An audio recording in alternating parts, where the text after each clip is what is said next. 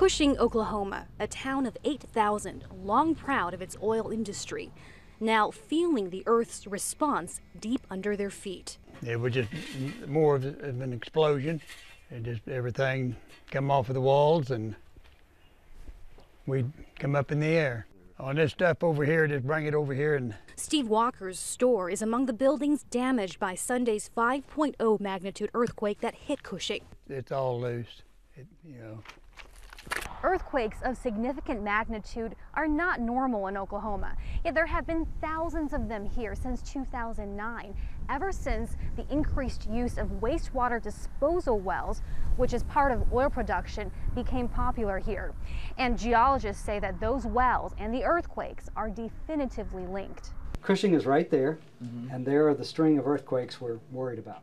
The Oklahoma agency charged with overseeing the oil industry has taken emergency action, telling operators to, for now, curb the use of 700 disposal wells near Cushing. This has to be solved. The industry knows this has to be solved for public safety reasons, obviously, but also for their own survival. But the state measures have stopped short of a moratorium on disposal wells.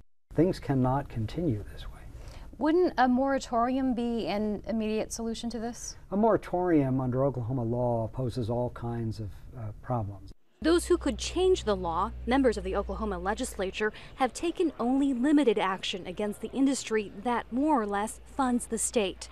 Representative CORY Williams' efforts to pass a moratorium have failed. What I'm afraid we've done is by allowing them to continue to inject at the increased rates that they were injecting at, we have really destabilized the ground beneath us to the point where now I'm not for sure we can get it back under control. Can the earthquakes be controlled, and how? No one knows. As researchers work to better understand the phenomenon, even some Oklahomans who've suffered earthquake damage say they'd rather keep the oil pumping. Do you think they need to stop producing oil here? no.